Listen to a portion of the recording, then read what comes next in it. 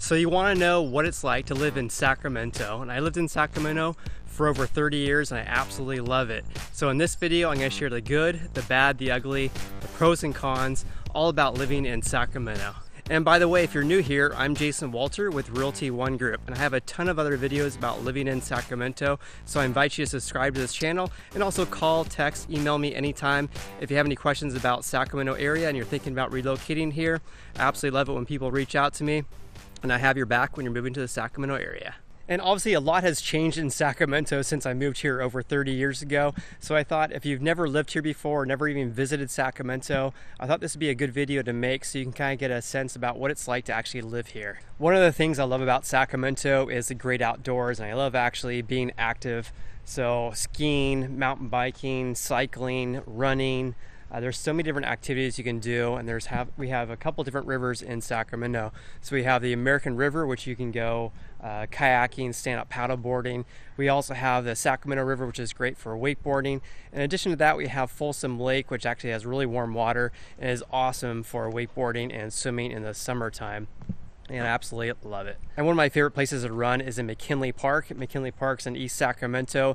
You run around the whole park, is actually 1 mile, and they have a great playground there if you have kids. It's an awesome park, my favorite park in all of Sacramento. And a side note, if you like mountain bike races, trail running, triathlons, there's a great company out here called Total Body Fitness, and they put on a ton of different races here in the greater Sacramento area, so go check them out at Total Body Fitness. And by the way, the weather here is so conducive to being active outside. We only get about 20 inches of rain per year, and it's not humid here at all. And yes, in the summertime it can get very hot and over 100 degrees. On average, I think it's about 92 in July and August.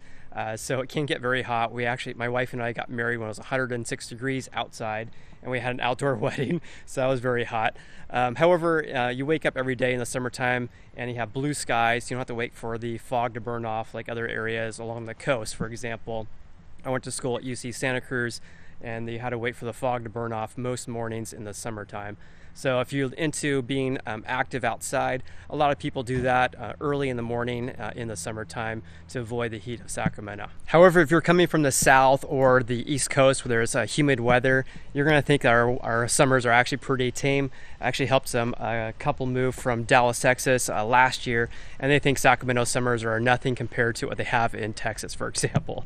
On top of that, in Sacramento, we have an average of 265 days per year we have sunny skies. And by the way, if you have kids or you're thinking about having kids, then the area that you move in is actually very important for the schools that your kids will be actually attending. So for example, within the San Juan Unified School District, which is one of the school districts in Sacramento, there's an assigned boundary for each school. So if you have a school in particular that you actually want your kid to attend, let's just say Rio Americano High School, then you have to be living in within the assigned boundaries. However, there is a lottery system with the San Juan Unified School District. So if you want your kids to attend a school outside of your boundary, you're going to have to apply for the lottery system. But I do hear it's actually pretty challenging to get into the school of your choice, especially if it's ranked really highly. But you do have the opportunity to do that. So however, I would say if you really want your kid to go to a particular school, really look for houses in that assigned area. Because you might have a challenge in getting to that school within the lottery system.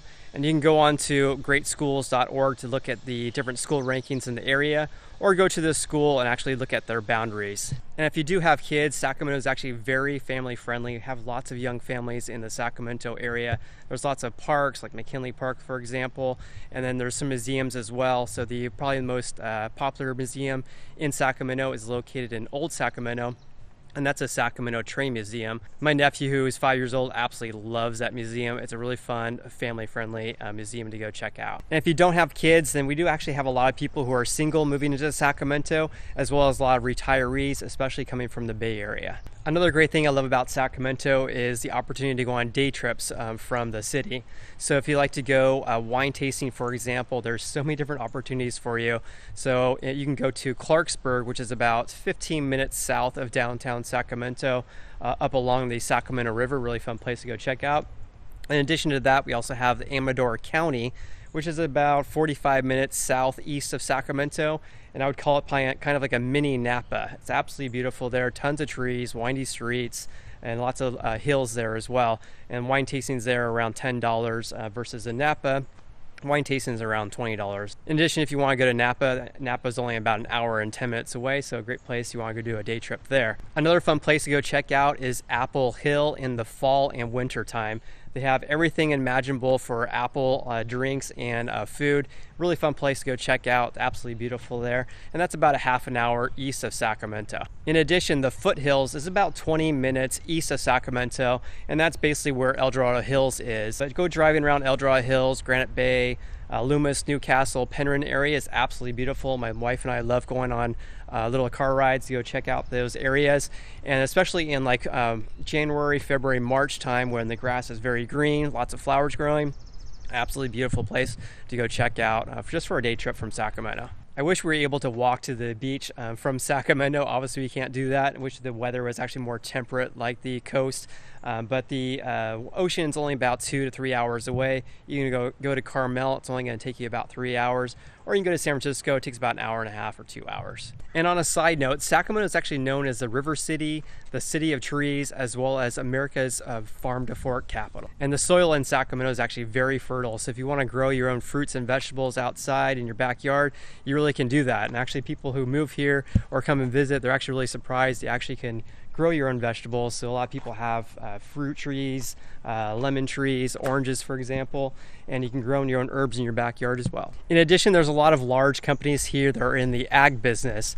So for example, there's Blue Diamond Growers, which is based here in Sacramento, and they provide over 80% of the world's almond supply, which is absolutely phenomenal. In addition, Golden One Arena, which is where the Sacramento Kings play, they source about 90% of the food and beverages in that arena within a 150-mile radius of Sacramento. And speaking of food, there's so many options here in this greater Sacramento area. About 20 years ago, there was not as many options, but especially within the last 10 years, the food scene and the craft brewery and coffee shop scene has really blown up in the Sacramento area. There's a ton of options, especially in the Midtown, East Sacramento, and downtown area of Sacramento. Whether you like enjoying a craft beer, going to grab a cup of coffee, or having a delicious bite to eat at one of the many restaurants here in the Sacramento area. I hope this video gives you some insight about living in Sacramento. I absolutely love living in Sacramento. So if you have any questions, please comment below or text me anytime.